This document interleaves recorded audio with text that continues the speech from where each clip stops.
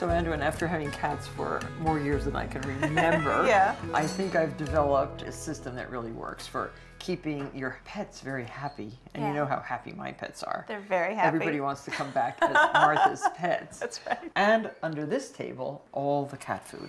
So the cats get a lot of variety. They have what I call the kitty buffet.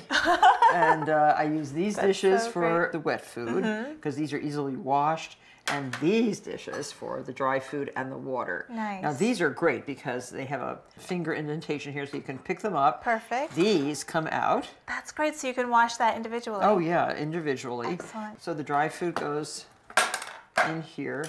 Use a nice scoop. Yeah. And you can monitor the amount of food your cats Right. eat. Then the wet food, oh, and I always have this spoon is my cat food spoon.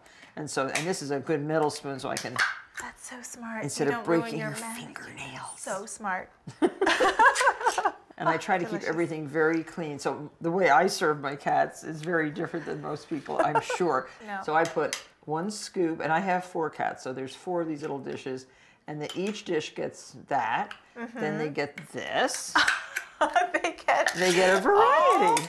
And then this is a different kind of food. They love the puree food. For some reason, this is their favorite. And if you hear an odd noise, those are my magician doves. They live right here in the cat feeding room. They are encaged, so they're safe. And they are having babies like crazy.